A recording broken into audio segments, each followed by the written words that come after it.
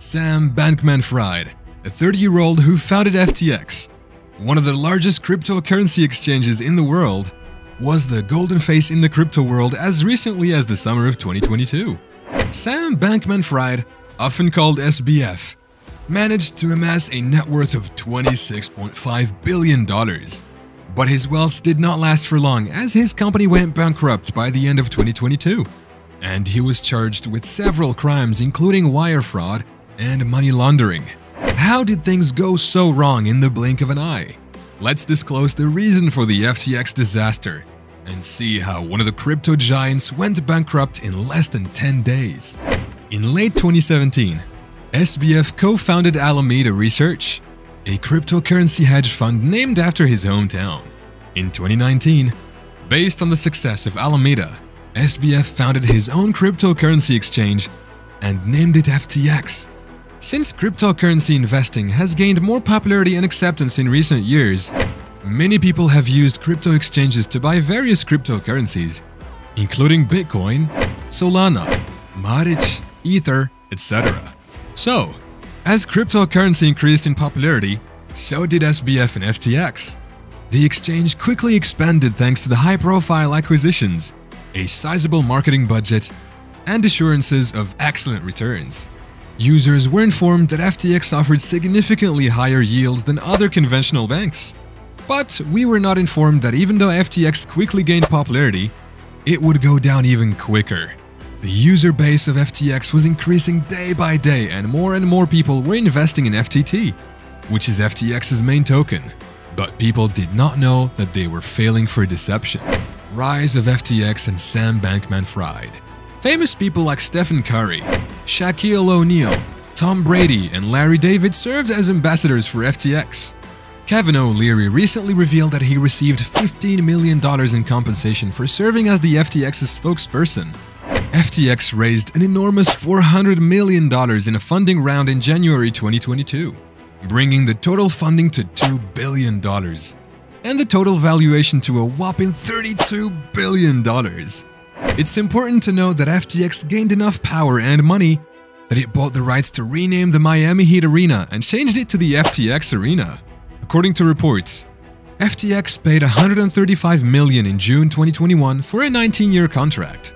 If you are thinking about why such big names supported fraud, well, it's not their fault because just like you and me, nobody knew that this could happen. Because a few months ago, nobody could even imagine that a billionaire person who looked like a genius nerd, wore t-shirts and shorts, and drove Toyota Corolla could be behind such a huge fraud. Wait a minute. Billionaire? Genius nerd? T-shirt and shorts?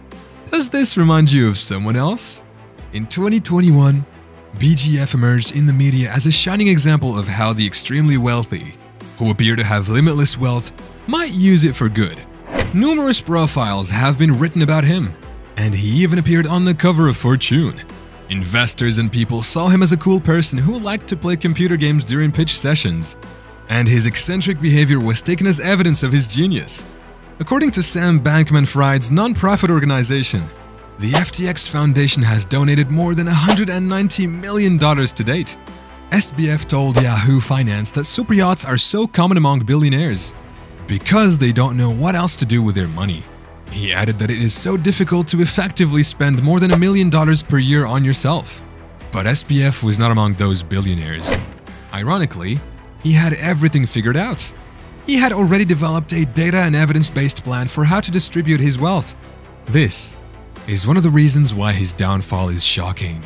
In June 2022, he joined the ranks of other wealthy mega philanthropists like Bill Gates, Warren Buffett, and Mackenzie Scott by signing the Give and Pledge.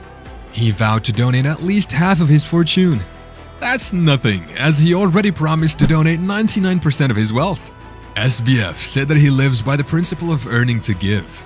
Well, he can't do it now because it was reported that SBF's net worth had almost completely disappeared as a result of his company filing for Chapter 11 bankruptcy. It is unknown if he has any additional undeclared or unreported assets. SBF also created FTX Foundation's The Future Fund to support large-scale initiatives with the goal of enhancing humanity's long-term prospects. However, the members of the organization resigned on November 10th because of FTX's collapse. But how did people come to know that SBF is a fraud, and how much damage has he done to people? Let's see how it went down and understand the complete timeline of FTX collapse.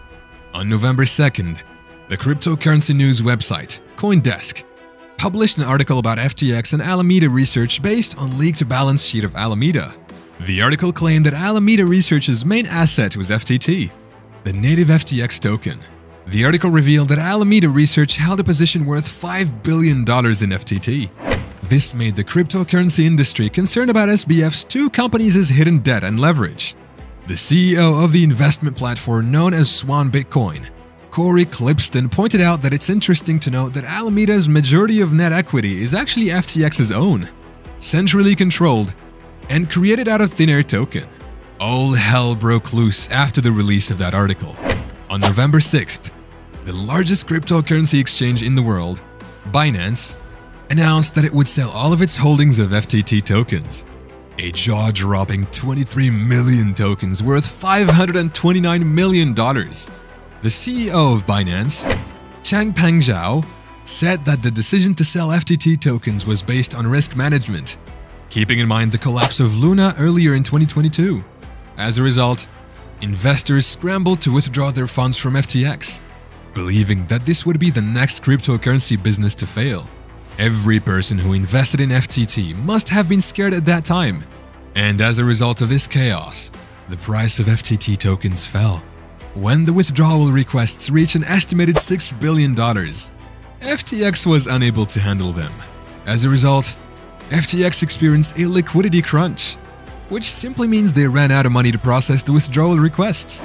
$6 billion worth of withdrawals in just 72 hours was sufficient for FTX to halt withdrawals. Like all of this is not shocking and disappointing enough, SBF tweeted in an attempt to reassure investors that everything was fine. And yes, this tweet has been deleted now.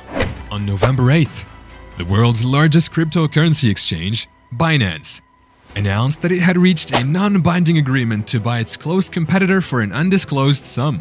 However, the promise to rescue FTX did not live for very long, because the very next day, Binance backed out of the deal. Binance declared that it cannot go through with the deal after the news about mishandling customer funds by FTX surfaced. The investors were in panic and confusion for the next few days, trying to figure out what exactly was going on. On November 10th, the assets of FTC's Bahamian subsidiary were frozen by the Bahamas Securities Regulator. Another announcement on the same day made SBF realize that the end was much closer than he might have anticipated. The California Department of Financial Protection and Innovation declared that an investigation into FTX had been started. If you think that's a lot of big news on the same day, then hear this. SGF took to Twitter to apologize for the liquidity crisis on the same day. He admitted that there weren't enough funds in FTX's non-US exchange to satisfy customer demand. He claimed that FTX miscalculated leverage and liquidity due to poor internal labeling, and added in the same Twitter thread that Alameda would stop trading. On November 11th, the Wall Street Journal revealed that behind the scenes, FTX used customers' money to fund the risky trading bets made by Alameda. And using customers' money like that is always a big no according to the law. The unavoidable happened, and FTX had to seek bankruptcy protection following the sudden collapse. It was reported that about 130 other affiliated companies also had to file for bankruptcy. This shocked the entire cryptocurrency industry. Just a few hours after bankruptcy, FTX claimed that it was a victim of unauthorized transactions and plans to move the digital assets to cold storage. Some analysts suspected that $477 million were stolen in the alleged hack. On November 16th, a lawsuit was filed against SBF in a Florida federal court, alleging that he created a fraudulent cryptocurrency scheme aimed at taking advantage of inexperienced investors from all over the United States. According to this lawsuit, FTX customers from the US suffered a loss of $11 billion. After all this, there was no way that SBF could go free. He was arrested by Bahamian authorities on December 12th. He was jailed for being connected with several fraud charges involving FTX. SBF was handed over to the jurisdiction of the US. Then, US District Court in Manhattan charged him on 8 counts, which include money laundering and security fraud. SBF did not spend a lot of time in jail because during a hearing on December 22nd, a federal judge granted him bail for a $250 million bond, which is the largest ever pre-trial bond. Every crypto investor is shaken by the incident, and the people who were hit the hardest were the FTX customers. On December 13th, the new CEO of FTX informed the US House of Representatives committee that FTX customers have lost billions, and all of it will not be recovered. People who invested their hard-earned money are now devastated because of this incident, making other people fearful of investing in crypto. On January 1st of 2023, many people were celebrating the new year, while some might have been worried about their losses in the previous year, and SBF might have been thinking about what he should do next. So, on January 3rd, SBF pleaded not guilty to all charges in a New York federal court, and he is set to face the trial on October 2nd. He also stated in an interview that he did not know that FTX deposits were used to pay Alameda creditors. So, what will become of FTX now? Well, one thing that is for sure is the future of FTX is in serious jeopardy. Many people are blaming FTX and SBF for what has happened, while there are few who are questioning why people put so much trust in a website that was not regulated by the US Securities and Exchange Commission. We would like to hear your opinion on the matter, so please comment. Make sure to hit the like button if you loved the video, and don't forget to subscribe and turn on the notifications so you don't miss more amazing videos like this from us.